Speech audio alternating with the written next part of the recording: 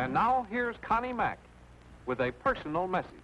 Baseball has given me many exciting moments since that afternoon when I played my first game back in 1884. But none of them gives me a greater thrill than the privilege of sending this message to you of our armed forces throughout the world.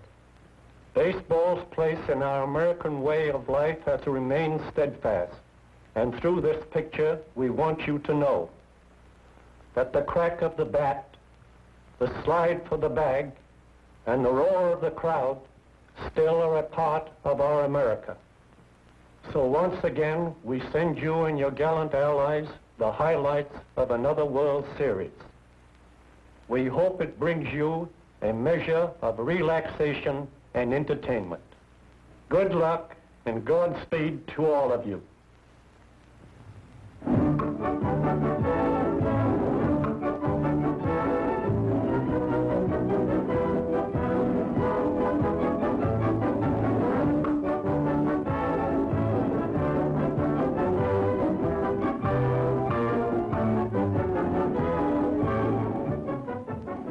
And here we are at the 41st World Series, the first that has ever been an all-St. Louis series. St. Louis is streaming into Sportsman's Park today to see the prodigal Browns and the repeating National League champion Cardinals match wits, bats, and brawn for the championship of the world. And the Browns walk into this series the hard way. They fought the toughest kind of a fight to get here, and they're raring to go. It wasn't until the last day of the season that the Browns won the American League pennant. And here with his son is Chet Labbs, who slammed 2 home runs in the final game of the season to win the pennant. But these Browns are not a one-man team. The records show that they punched out hits when they counted, when they won ball games. There are several minutes left before game time, and this is the series. So let's look around and see who's here. Here's Connie Mack with Donald Barnes and his mother. Barnes is principal owner of the Browns. Connie Mack never misses a series. He's a real fan. And here's manager Billy Southworth of the Cardinals and his son, a major, just returned from active flying duty in the European theater. The major's wife and daughter are card rooters too. But down on the field, Mort Cooper, the Cardinals' ace, a 22-game winner this season, is warming up. Cooper appears to be in great shape for the opener. Mort greets the Browns starter, Denny Galehouse, who carries the Browns' pitching hopes today.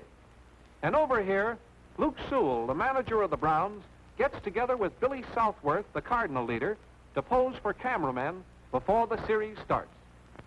Meanwhile, the groundkeepers are smoothing the infield.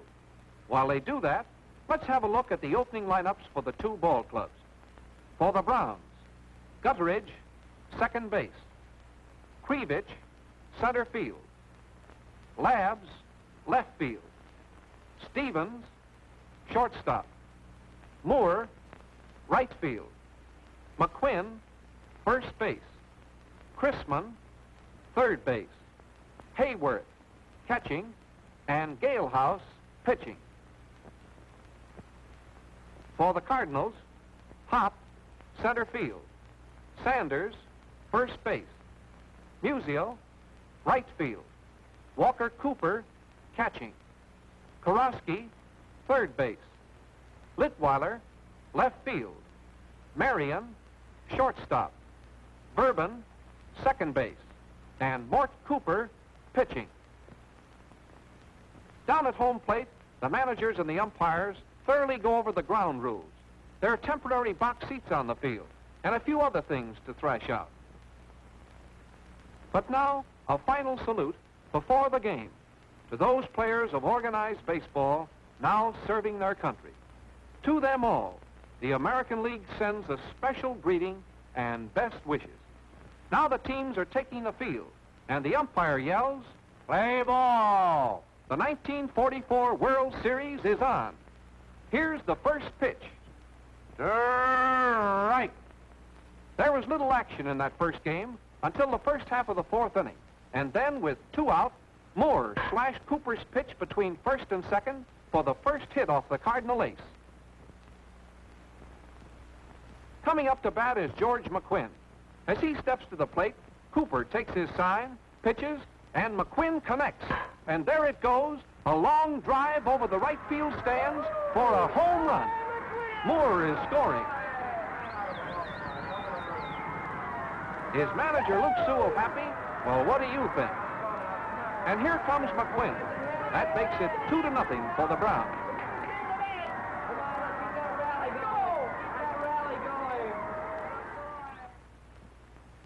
There were no other scores until the Cards came to bat in the ninth. And then, Marion smashes one of Galehouse's pitches to center. Krivich misses a diving catch, and Marion pulls up at second with a double. Bergamo is out, Gutteridge to McQuinn, moving Marion to third. Ken O'Day is sent in to bat for the pitcher and lofts a long fly to center. Marion tags up at third and scores after the catch. The Browns still lead 2-1. Johnny Hopp ends the Card rally by flying out to Krivich in center, and the Browns win the opening game 2-1, with Denny Galehouse, the winning pitcher, and Mort Cooper, who gave up only 2 hits, the loser. Play ball, a baseball game is just about to start. Play ball. Manager Luke Sewell has chosen Nelson Potter, winner of 19 games for the season, as his pitcher for the second game. Opposing him will be Max Lanier, the Cardinal left-hander. Lanier is one of manager Southworth's most dependable hurlers. The first outburst in the game came in the Cards' third inning, when Ebel Bourbon opened with a sharp single to left field. Pitcher Lanier bunted.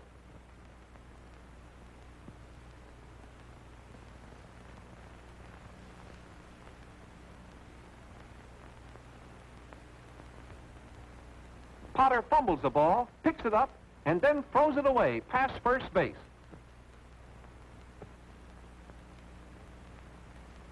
Lanier is safe, and Bourbon goes all the way to third. It's 2 errors for Potter on the play. Gus Bergamo was thrown out at first by Gutteridge. Bourbon scores from third, and the Cardinals lead 1-0. In the Cardinal fourth, Sanders walked with 1 out, and then Whitey Karosky lines a single to left field, Sanders stopping at second. Slats Marion is the next hitter. Marion hits one to Chrisman. The Brown third baseman fumbles it, and the bases are loaded.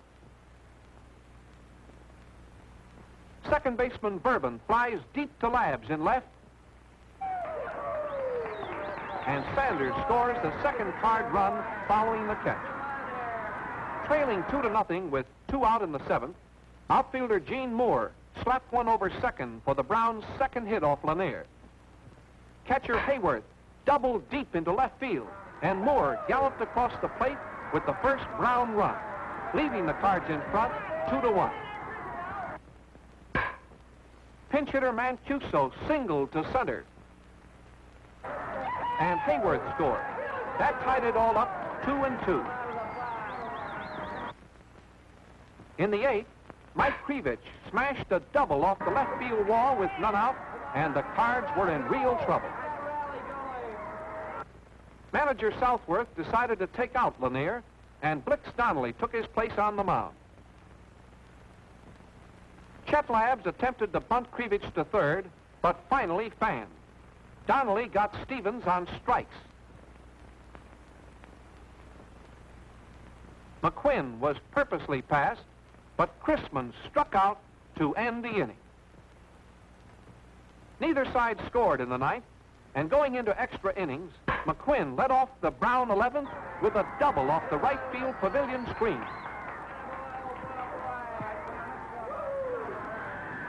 But when Chrisman bunted down the third baseline, Donnelly made a fine play on the bunt. His snap throw to Karosky at third, retiring McQuinn on one of the closest plays of the series. Let's have another look at that play, and we'll slow up the action.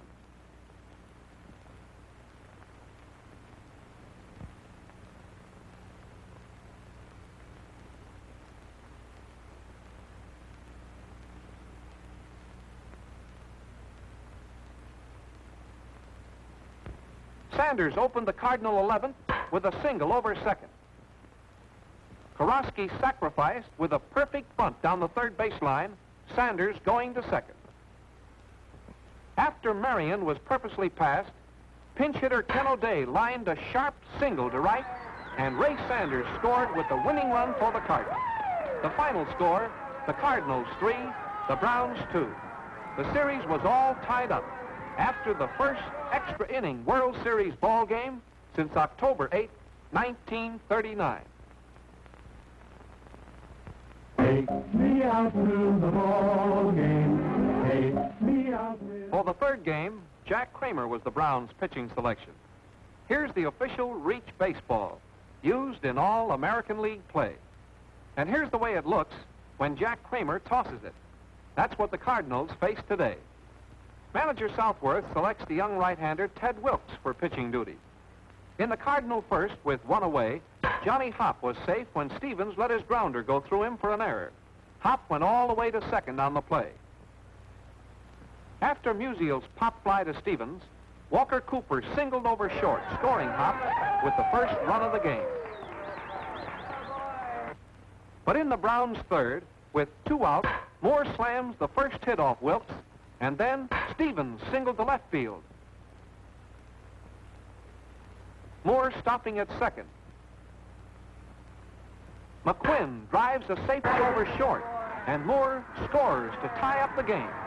Stevens stops at second.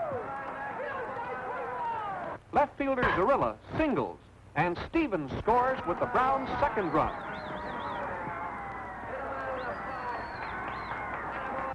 Mark Chrisman smashes another hit over Marion's head. McQuinn scores, and Zarilla advances to third, Chrisman taking second on the throw-in. The score is 3-1 for the Browns. That was enough for Wilkes, and Fred Schmidt, a new right-hander, is sent in as the next Cardinal pitcher. Hayworth is intentionally passed, filling the bases. Schmidt uncorks a wild pitch, and Zarilla scores, putting the Browns in the lead by a score of 4-1. The Cardinals scored a run in their half of the seventh, making the score 4-2. Don Guthridge opens the Browns' seventh with a screaming double off the right field screen. With 2 out and Guthridge on third, catcher Cooper lets the fourth ball get away as Vern Stevens walks. Guthridge scores on the pitch, making it 5-2. And here's George McQuinn, leading hitter of the series at the plate. There's the pitch. It's a long double to right, and Stevens scores all the way from first. The inning ended with the Browns leading 6-2. Jack Kramer pitched on smoothly and coolly, and the Browns went ahead in the series at 2-1 as Kramer fanned Litweiler for the last out of the ball game.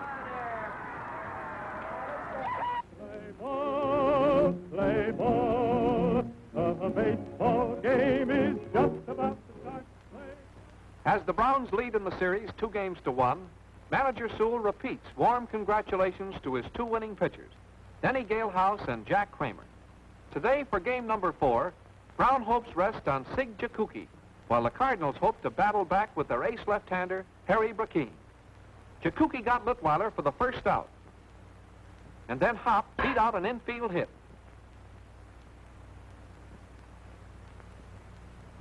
Stan Musial, slugging card outfielder, is the next hitter. Here's the pitch, and wham!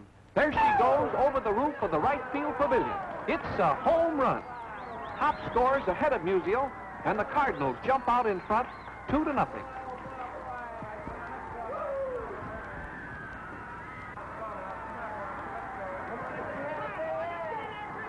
In the Browns first, after Krivich singled,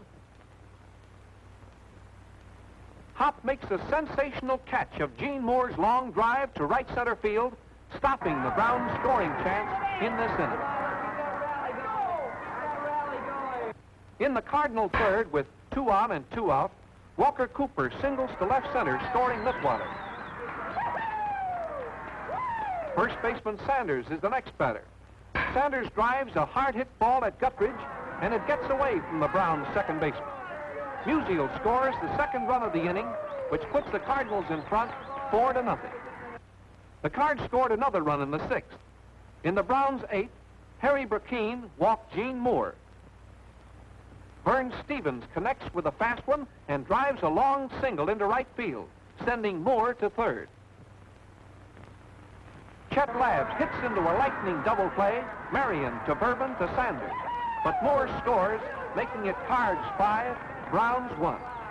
In the 9th, with 2 on and 2 out, Krivich hits a bounder to second baseman Bourbon, who tosses to Marion for the force out at second to end the ball game. The Cards win 5-1 to even up the series at 2 games apiece. Harry Brackeen's fine pitching was the highlight of the day. Take me out to the ball game. Take me out in the crowd. For the 5th game, Denny Galehouse and Mort Cooper were selected to continue the pitching duel they began in the opener. Both the Cardinals and Browns know that the winner of this game will take an important edge in the series. Galehouse takes his position on the mound, and the game is on. Danny Litweiler greets Galehouse with a smashing blow off the 400-foot mark in left center field for a 2-base hit. Galehouse is in a hole, but he strikes out the side as Hop, Walker Cooper, and then Sanders go down swinging. In the 6th, with no score and 2 out, Card Ray Sanders connects with one of Galehouse's slants. It's a long drive and over-the-wall excursion, far over the pavilion roof. It's a home run, and the Cards lead 1-0. Mort Cooper finally ran into trouble in the same 6th inning. The Browns filled the bases with 1 out and looked very much in the ball game as Zarilla comes to bat. But Cooper bears down, and Zarilla is called out on strikes. Chrisman goes down the same way, leaving the Cards ahead 1-0. Galehouse was still pitching strong for the Browns as the Cards came to bat in the 8th. But Danny Litweiler connects with the first pitch, and the ball sails into the pavilion in right center field for a tremendous home run wallop. The Cards lead the Browns 2-0.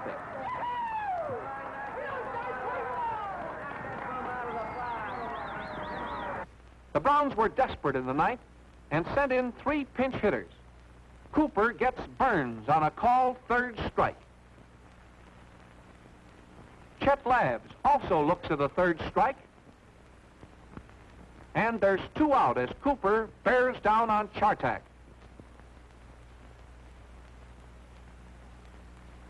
Mike swings and misses for the 3rd out and the 3rd Cardinal victory by a score of 2-0. Mort Cooper's brilliant shutout pitching gives the Cardinals a 3-2 edge in the series, and his 12 strikeouts come within 1 of equaling a World Series record.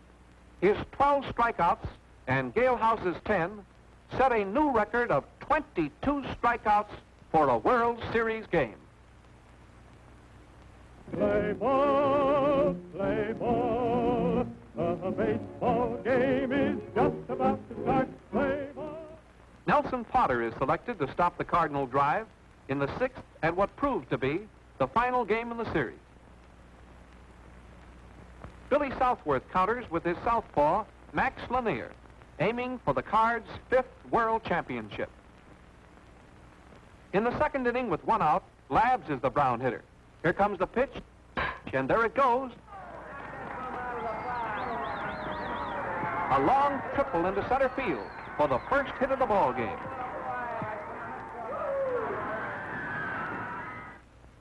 George McQuinn punches a single over second base, and Labs scores. The Browns jump out in front by a score of 1-0. In the Cardinals' 2nd, Korosky singles. But Potter picks him off the bag, and the Card 3rd sacker is run down. He's out. In the 4th inning, with 1 out, Sanders on 1st, Cooper on 3rd,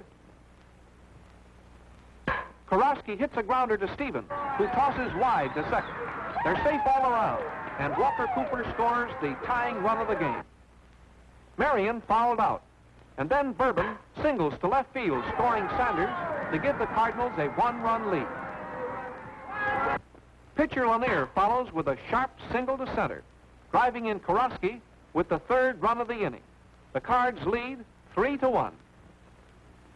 There was no further scoring, and here we are with the Browns batting in the ninth. After McQuinn fouled out, pinch hitter Burns fanned.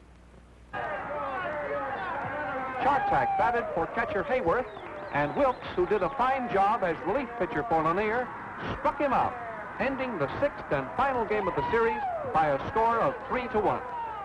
The jubilant Cardinals mobbed Ted Wilkes. This victory brought them the World Series title 4-2 in the first All-St. Louis series. It's a proud and happy bunch of Cardinals who troop into their clubhouse. It's their 5th World Championship, a new National League record. And among the first who offered his congratulations to the new champions is William Harridge, president of the American League. Out of first place in their league only 4 days during the season, the Cards celebrate their biggest victory, winners of the World Series of 1944. And the thousands who saw the Browns put up their hard, gallant fight move out of the stands, still talking of the stars of the series. Cooper, Card pitcher, who lost a 2-hitter in the opener by 2-0 score and then came back to win and strike out 12 rounds. Walker Cooper, Mort's brother and battery mate, whose catching was brilliant. Martin Slats Marion, whose shining play at shortstop was the defensive feature of the series. And George McQuinn, who led all the batters with a .438 average. Denny Galehouse, who won the opening game and then lost his second game in a pitching duel with Cooper. And Jack Kramer, who hurled brilliantly for the Browns' other victory against the potent Cardinals. And so the baseball season has reached its climax, the World Series, with the Cardinals champions of the baseball world. Baseball, a great American game, goes on, and we'll be back again next year with all of its thrills and colors. It pays to play. It's the American way.